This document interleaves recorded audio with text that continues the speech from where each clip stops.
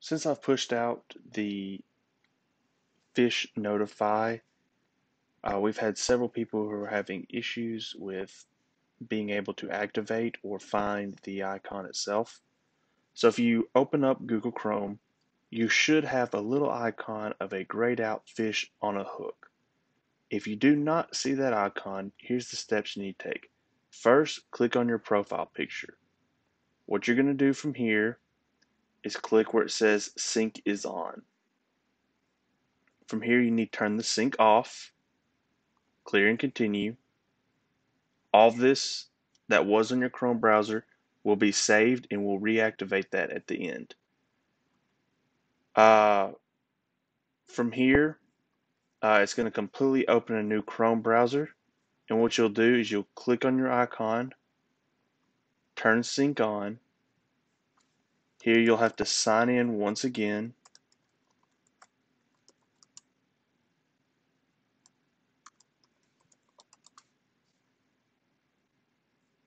Once you sign in, it'll pop back up. You're going to link data. And it's going to ask you if you want to turn sync back on. If you want everything restored, you'll say, yes, I'm in. If you get an error message or if you have an update message, you can click on it. Mine is a extension for the drive. I'm just going to remove it. And at this point, you should see your fish icon. Mine is red because I've synced it on my other account. However, it could still be grayed out in your case. If it is still grayed out, what you'll do is go to your email, and at that point it should go from gray to red. What you'll do is you'll click on it when it's red and hit authorize with Gmail. Select your profile, hit allow, and at that point it will activate Phishnotify up here in the top right.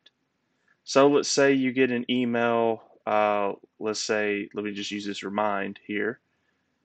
If you believe that is phishing, what you'll do is in Chrome, click the red fish, you'll hit report email, and that'll instantly send it to us, the tech department, for us to look over the email. If it is one of our emails that we send during our campaign, once you click report email, you'll get a little pop-up in this area that simply states, it'll say something like, congratulations, you've correctly identified a phishing email, or something along those lines. So that's the steps if you're having issues. Now, if that's still not, that should solve all of the issues. If not, you can do a complete closeout of Chrome. You'll just click the Chrome icon in the top left and then hit close Chrome. It'll completely close it out. And then once you go back in, it should reopen the icon at that point in time. Again, it's going to be grayed out until you get into your email. If you have any more issues, please let me know.